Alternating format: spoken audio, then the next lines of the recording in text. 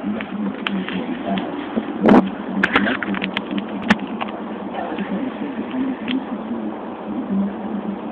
just got back from my old workplace where I just got back from where I used to work and took a job, a contracting job, and they're all like, "Oh, you're in uniform! Oh my gosh!" Everyone was all surprised. Well, you know, there was only two of them downstairs that actually there were three of them that I recognized. Everyone else is new, which is weird. It's like when I quit, a bunch of people quit too, but it's not a bad job, not at all. I mean, the pay's good, $16.50 an hour.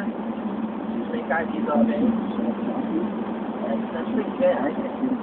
But yeah, and I also saw my best friend's grandma, mom, dad, and auntie over there getting an ID card. And I went upstairs too and talked to the guys I didn't work with, but also worked for the company. And you know, they were surprised. So it's just funny because they've never seen me in uniform before, and well, they know I'm in the reserve, but they just never saw me in uniform. So it was kind of like an eye opener for them. Like, oh shit, you're wearing uniform. What the heck? But it was good seeing them. It was, you know, brought a smile to my face because I used to work with them. You know, like, I guess you could say we're pretty close because,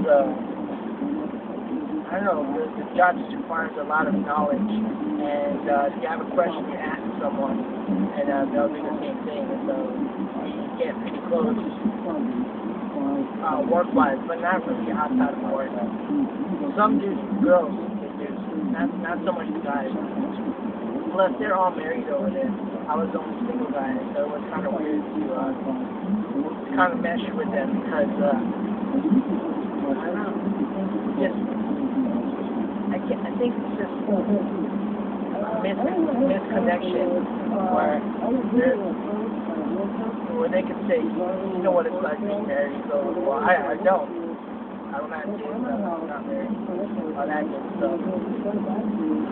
Yeah, it's pretty good to see. I think I'm going to share it with you guys. Stand by.